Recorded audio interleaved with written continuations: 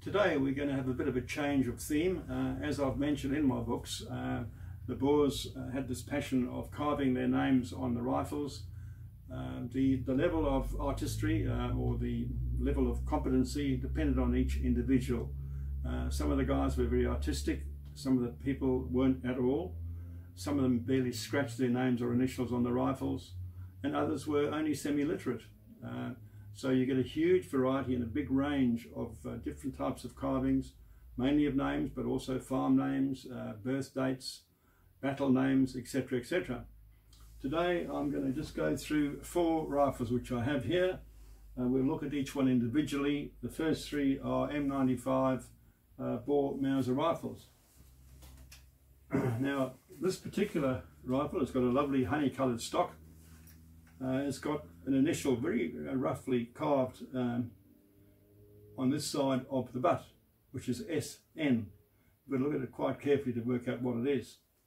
So we turn that around, and what I suspect happened is this guy probably put his own initials SN on the Mauser when he first got it. At a later stage, I think he probably got hold of a bloke who was a lot more artistic than himself, and he's very neatly carved S.J.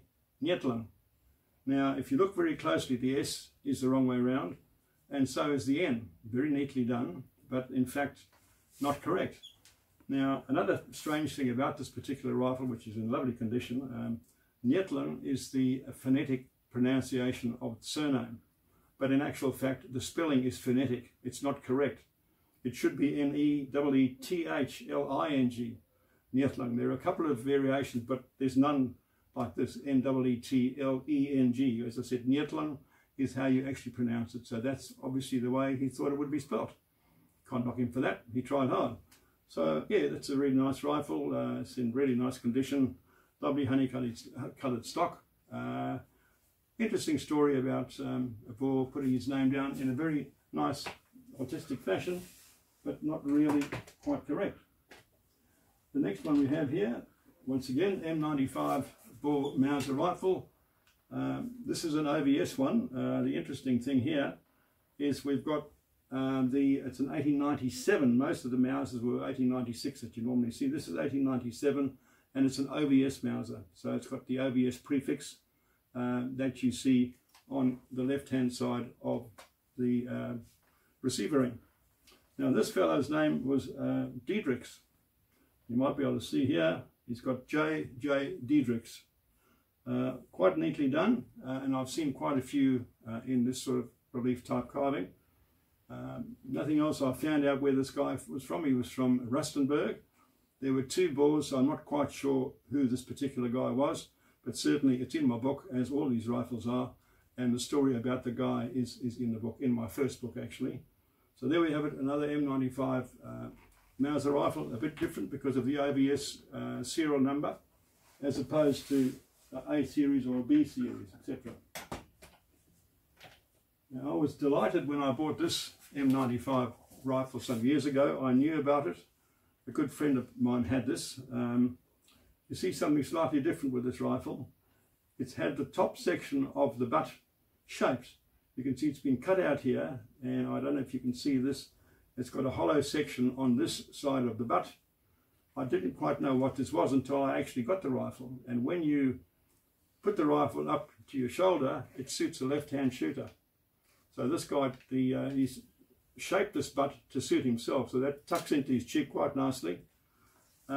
Just something, something which has personalised the rifle. And to make it more interesting, he's put his name very neatly over here, inside a sort of a border, with a bit of scroll work up here. It looks a bit like a pattern or a design, and it's C.L. Serpentine. Now I've managed to find out quite a lot about this guy, and this rifle appears in my part 3 book. I found out the farm that he came from. The name of his father was Jan Lodewijk Serpentine.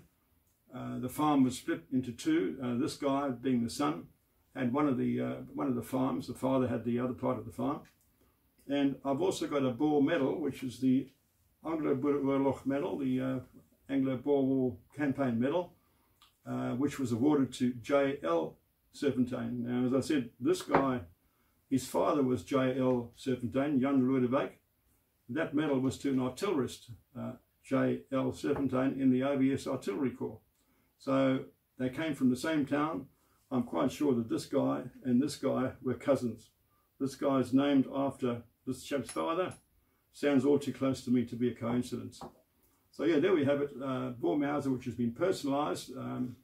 Love the idea. It fits perfectly in your cheek if you're a left-hand shooter. Something very different. And as I said, I've managed to tell a story about where the guy came from, etc., etc. I've even got his wedding certificate and his death certificate. Now, last but not least, here we have what used to be a Lee-enfield rifle.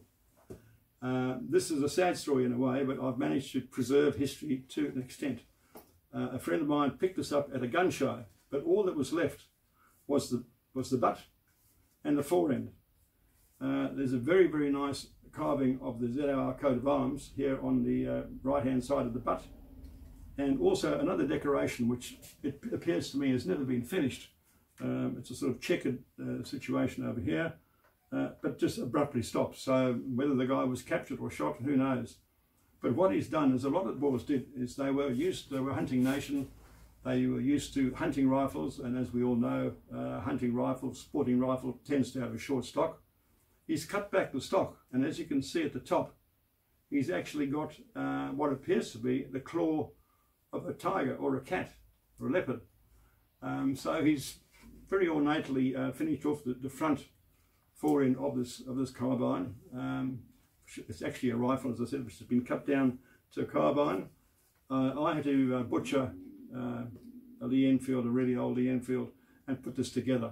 I got a gunsmith to do the bolt for me, and it was better than throwing away 2 bits of wood which were living history.